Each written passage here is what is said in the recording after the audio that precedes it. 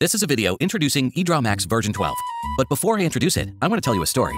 I started to finish an assignment one day, and then I saw the EdrawMax version 12 brand new user face pop up. Clean, fresh, cool. With rounded buttons and edges and a more simplified user interface, EdrawMax's new look enhances my entire experience. Completing homework has also made me happy. But as night fell, the light mode brightened my eyes. Fortunately, EdrawMax version 12 dark mode pops up. The dark mode is really helpful in a low light environment. Choose Auto, and EdrawMax will change the appearance into dark mode automatically from 6 p.m. to 6 a.m. After adjusting the dark mode, my inspiration came out in a frenzy, and it couldn't even fit on one page.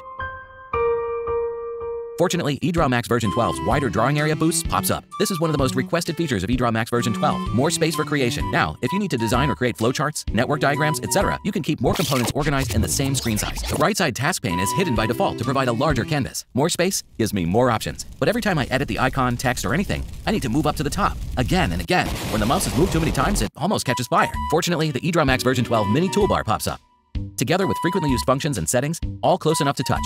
You don't need to move to the top again and again when you want to edit. Wondering if it'll block your view? Mini Toolbar won't allow that to happen.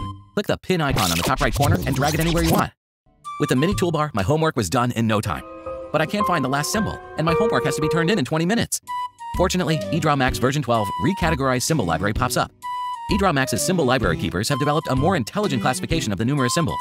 With improved consistency, all the symbols have been categorized according to the diagram. Now, you can turn to the diagram you want to create, find the related symbols, and directly drag them on the canvas or drop them into your custom symbol library. I easily found the last symbol in version 12, and I started dressing up my homework.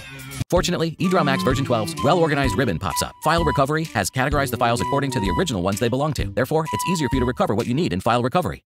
My homework is perfect now. However, a tragedy did happen, and I accidentally deleted the assignment.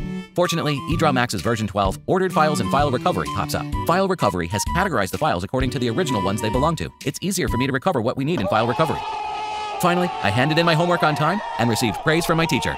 The teacher also asked me what software I used to do my homework.